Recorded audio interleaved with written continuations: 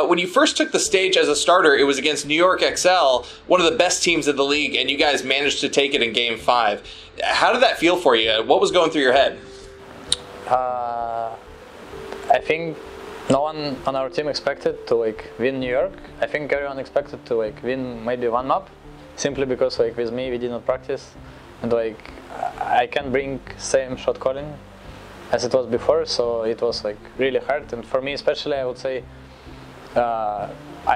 before I played only Tracer, and now I need to play a lot of different heroes, and this is will be better over time. So yeah. Sure. Did somebody else kind of step up to take on that shot caller role in your first games? I think everyone understood that we need everyone needs to contribute a lot more. So everyone was shot calling more. I don't think there was a person who was doing it, but I think Gamsu, Note, Kellex, everyone was talking much, and I tried to talk as much as I can as well. So yeah. Fair enough. How did that first victory affect your confidence going into this week? I don't know. I felt after we won New York, this week will be still hard for us, because London and so you can't underestimate them, and I think we expected to win London, but I don't think we expected to win them that close, to be honest. But I think we just every team got a bad day, and this is important when you have a bad day, if you win or lose at this day. So yeah. Today, once again, you took London, another one of the top teams, to a Game 5, and you did it in a reverse sweep. I mean, you've got to feel great about that. What was going through your head after Game 2, and how did you guys turn it around for that sweep? I think we did not expect them to play as they did in first 2 maps. So we were preparing for something different, And then on halftime we understood what was the problem, and basically yeah. So since here we started adapting to them during the games, and yeah, it went better. Excellent. So as of now, I mean, you as a player have got to have one of the best records in the entire league. I mean, you guys haven't lost a game since you started playing on the starting roster. So how does that feel? I don't know. I feel we could lose to any team. We could win any team. I know.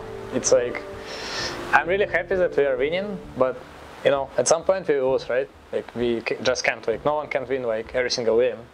So I think the game we lose, it will matter much how team will take it, because if you win a lot and then you lose, it's it's hard to take for some people. So I think if we can go through this, I think we will be really strong at the end. Excellent.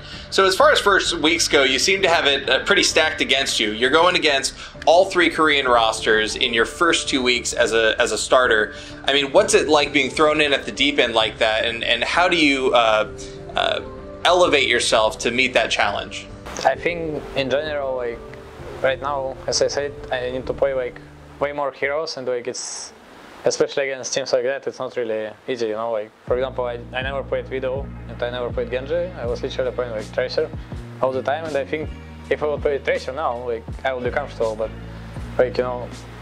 now I need to play flex DPS, and I think I did decent, especially against teams we play so far.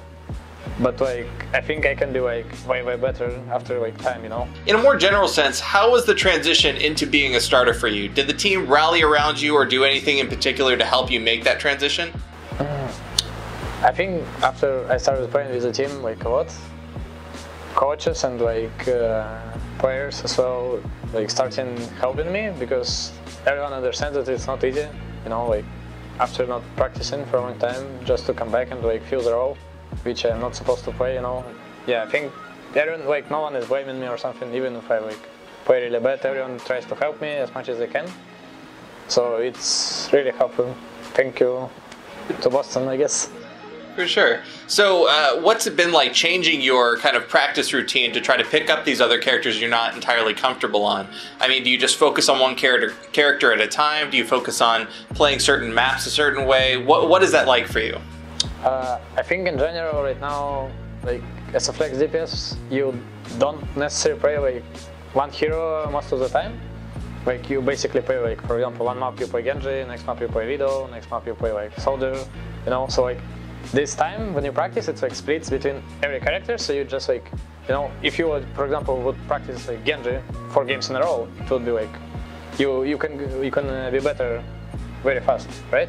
But like when it splits across like 5 or 6 heroes, it's like slowly goes like up, but it's like, you know, just needs time. I think like after maybe 1 month, it will be like way better than it now. Right now, what are some of your personal goals going forward with the Boston Uprising? I mean, right now, I guess we just want to secure playoffs, make sure we're like in a high position when we go to playoffs. But I think we could potentially get top 3. I can feel it, because if you get like more consistent, I will get more practice. Like we will just fix our issues with communication now.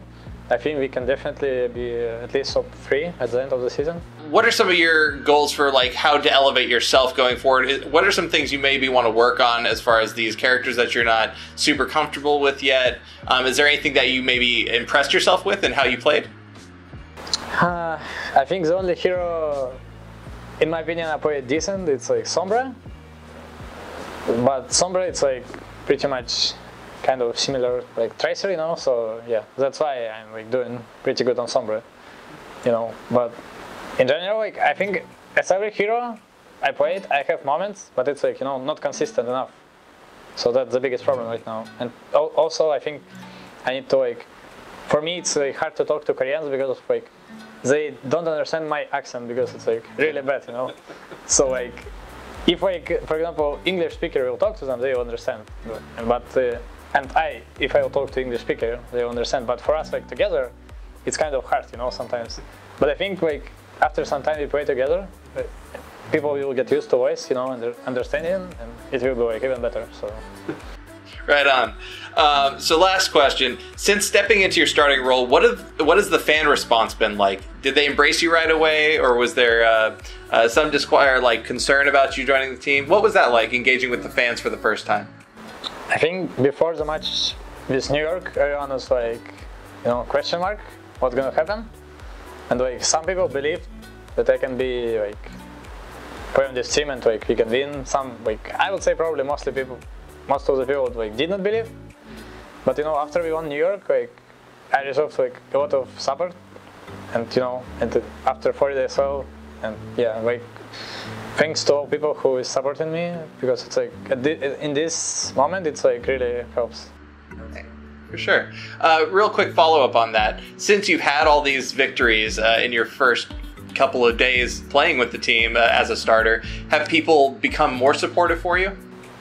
Yeah, I think definitely after like every game we play on stage and we win, like people like start understanding that like Boston is like, you know, like we still can be a good team and we still can win games. So yeah, I think every game I play, like support is like incredible. If you enjoyed this video, don't forget to check out our channel for more action-packed content. Also, like and share this video, and click the subscribe button to join our notification squad. Thanks for watching.